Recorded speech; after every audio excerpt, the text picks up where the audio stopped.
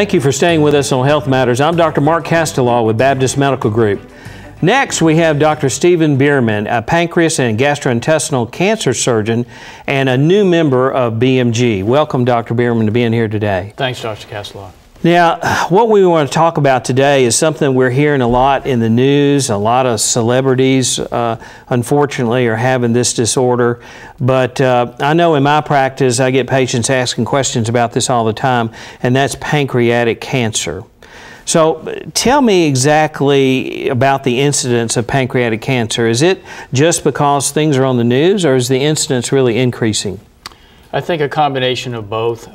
There's no question that the incidence, unfortunately, of pancreatic cancer is rising in this country. There's about 50,000 new deaths each year related to the disease. And the unfortunate fact is that the vast majority of patients that are diagnosed with this disease will die of the disease as well. We are making progress with it, but again, to answer your question, the incidence is increasing.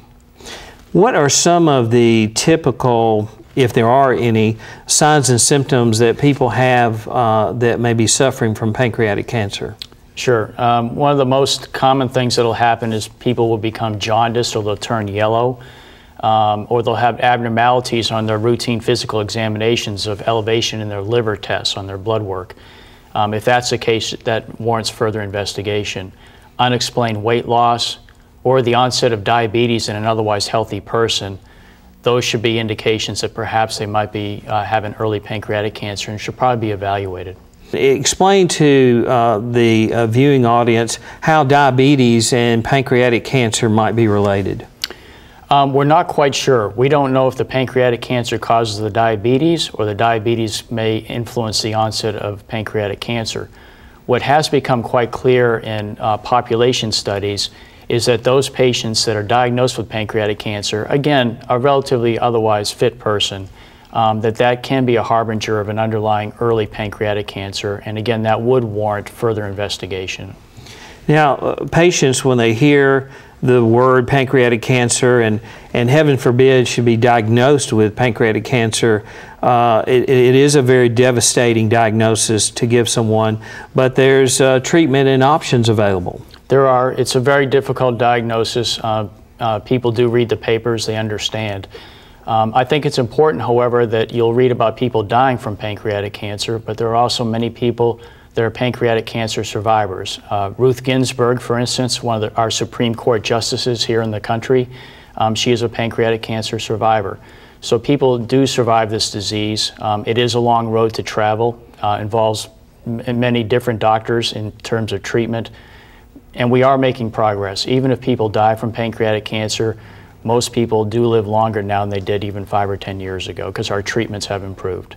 I wanted to have a guest here today that is a survivor of pancreatic cancer, Mr. Wilbur Milam, who we found this condition with him, and he was referred to Dr. Behrman.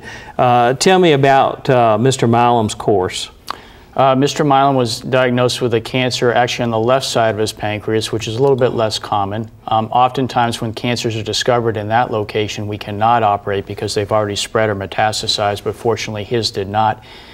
He was a much older gentleman, but we did opt to operate on him, and he's probably 3 to 4 years out now from his surgery, and still living and thriving and doing very well. And you tell me he helps with some of the other cancer seminars that you have? Yes, one unique thing I've always found with pancreatic cancer patients is that they're always willing to pay it forward, as you would say. They're always more than willing to talk with other patients that have pancreatic cancer or pancreatic family members that are affected by this disease. Mr. Milam has been very active in our community in terms of, he and his wife both, in terms of lending support to other patients and families with this disease. Well, the most important thing about Mr. Milam is he's the great-grandfather to my grandson, Grayson. That's the most important thing. But it's such a wonderful thing to hear these survival stories, and for people not to be scared to death when they're given this diagnosis, because there are options. Other than surgery, what other modalities are there available for pancreatic cancer? Sure. When patients are diagnosed, we usually develop a treatment plan as a team. So it doesn't involve just myself or you, for instance, in isolation. We really treat these patients as a team, and that team will generally include the patient's primary care physician, a surgeon, an oncologist, and a radiation oncologist. And we look at the entire picture and we decide who goes first in terms of treatment and what that treatment will be. Well, thank you so much for being here today. Dr. Behrman, you're the best at what you do, and we really do appreciate you. Thanks, Dr. Castellano. Next on our show, what you should know about surgery for the smallest of the patients. Just talking about a grandbaby, so we're going to be talking about little bitty patients next on Health Matters.